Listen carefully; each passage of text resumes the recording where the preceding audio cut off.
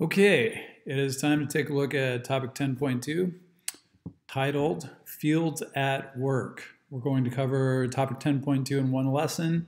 It's actually not that long. So let's take a look. First, we do have a lot of lesson objectives considering how short this lesson actually is. First one, you will be able to determine the potential energy of a point mass and the potential energy of a point charge by the end of this lesson. You will be able to solve problems involving potential energy. You will be able to determine the potential inside a charged sphere. It's pretty easy. You will be able to solve problems involving the speed required for an object to go into orbit around a planet and for an object to escape the gravitational field of a planet. You will be able to solve problems involving orbital energy of charged particles in circular orbital motion and masses, also in circular orbital motion, and you will be able to solve problems involving forces on charges and masses in both radial and uniform fields. Okay, so let's take a look at orbital motion. So, generally, the definition of a satellite is that it's an object orbiting a more massive body. So its kinetic energy will be given by 1/2 mass times velocity squared, no surprises. Its potential energy will be given by its gravitational potential energy, the formula for which we have seen in topic 10.1. This formula is in your data booklet, however, under 10.2.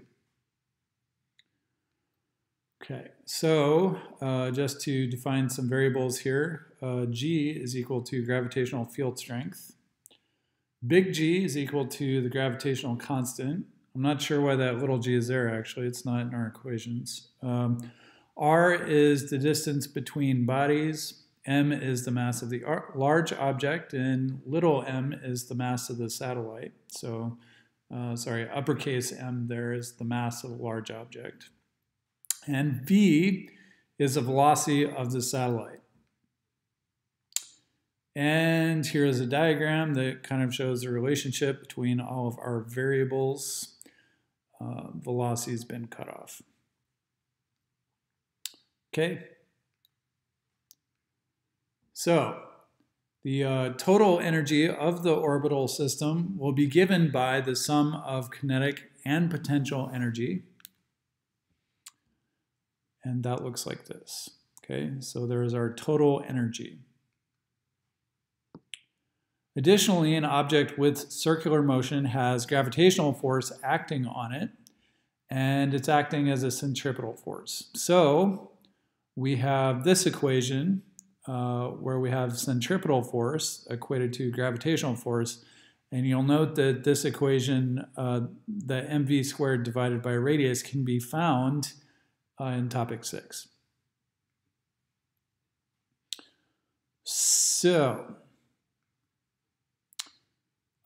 we can solve this equation for velocity squared in terms of the gravitational constant times the mass of a large body divided by r. And we're going to first write this down because you need to know it.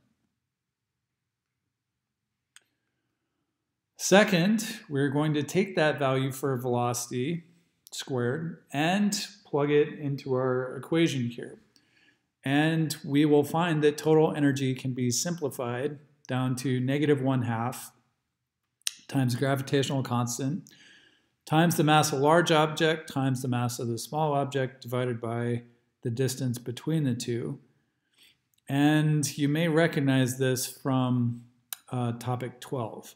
Now, there are a couple of further implications that we should look at here. So, our total energy is equal to kinetic energy minus potential energy, and our potential energy is equal to double our kinetic energy.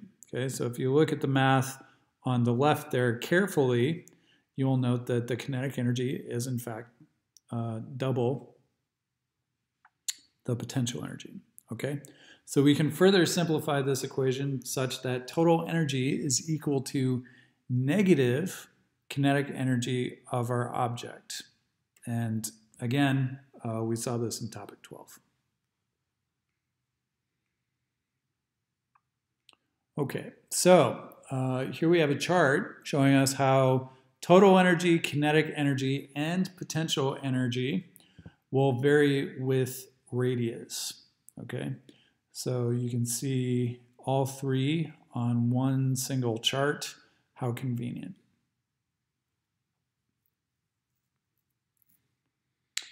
Note that we have all energies varying inversely with relationship. So if you were to plug 1 divided by x into your calculator, you would get a curve that looks just like these curves.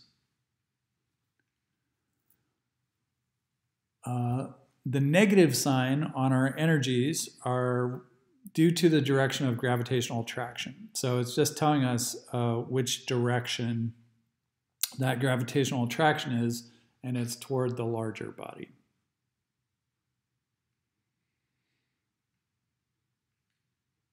Okay, we have a few other implications to discuss here, and you just need to know these. So you should write these down and memorize them. You need to know it. Okay, so if your total energy has a positive value, then the smaller object is going to assume a hyperbolic path away from the object with mass m, large M, and never return. Second, if total energy is 0, the smaller object will assume a parabolic path to infinity, but not beyond, because it will stop at infinity, which I realize seems like a silly thing to say. You're going to have to trust me here. Obviously, it's never going to return.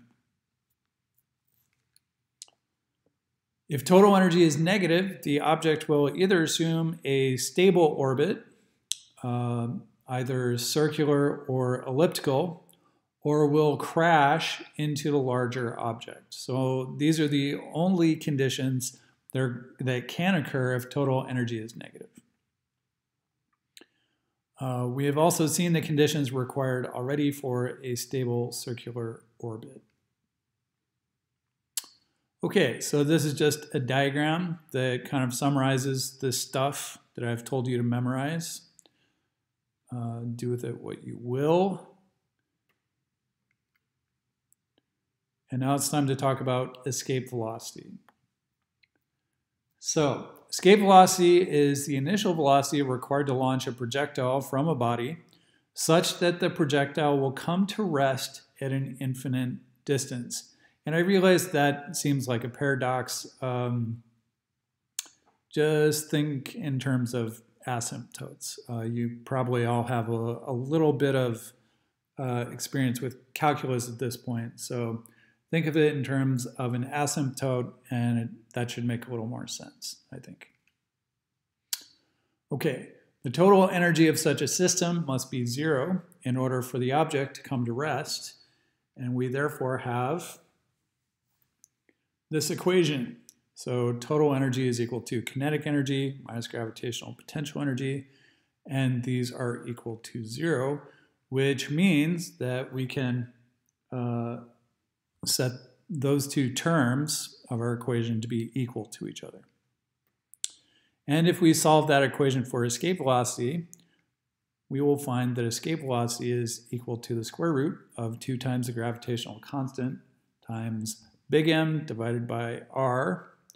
And there are the definitions for those.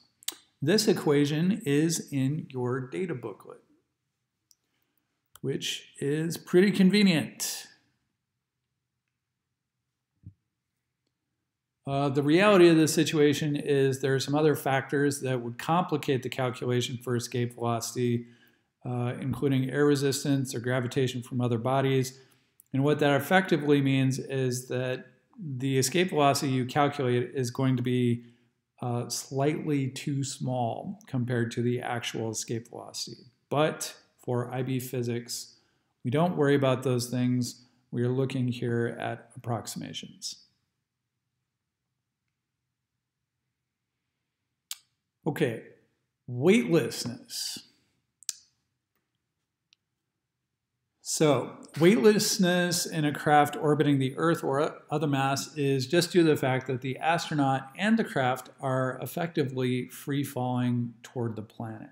So, if you took an elevator and rode it up to the top of the Empire State Building, and then you cut all the cables such that the elevator will accelerate toward the planet at maximum acceleration, what you will find is that for a few seconds inside that elevator, you will be weightless, or apparently weightless. So, similarly, in an object orbiting the Earth, both objects, the person or astronaut inside the object and the spaceship or craft, are accelerating at the same rate. And the direction of acceleration, much like in our elevator example, is toward the center of the planet. The normal force between the astronaut and the surface, perpendicular to the direction of acceleration, will therefore be 0. And the Sokos text shows the derivation of the math. You might want to take a look at it, but these 3 points, I think, will cover what you really need to know. So if you want to go into more detail, you should definitely look at it, but I don't think you would need to know more than this for examination purposes.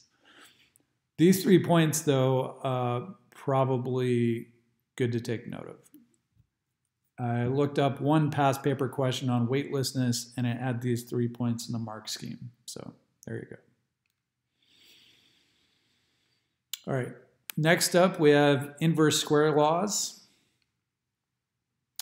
And both formulae for gravitational and electrostatic forces, sorry, that should say forces, tell us that our respective forces vary inversely with the square of distance between the objects, okay? So if you look at the formulae for forces in subtopic 10.2, we've seen them both before, so I did not reproduce them here, but as we've pointed out now a number of times, these forces are proportionate to the inverse of distance squared.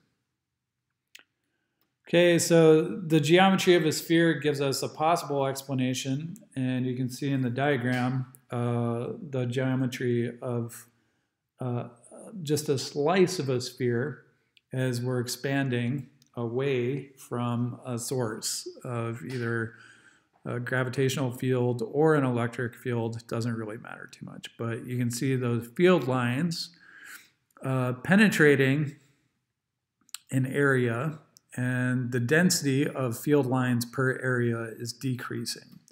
And so we can explain this phenomena using the geometry of the sphere, but there is actually some other stuff going on which we could check out in topic 7, but mainly you just need to know that force is inversely proportionate to distance, and that's probably about it. Okay, my sources are there, and that's it. I will have a handout for you and some exercises that you should complete, actually quite a few. I think the handouts are going to take quite a bit longer than the lecture did, not unusually. Okay, have a great day, guys.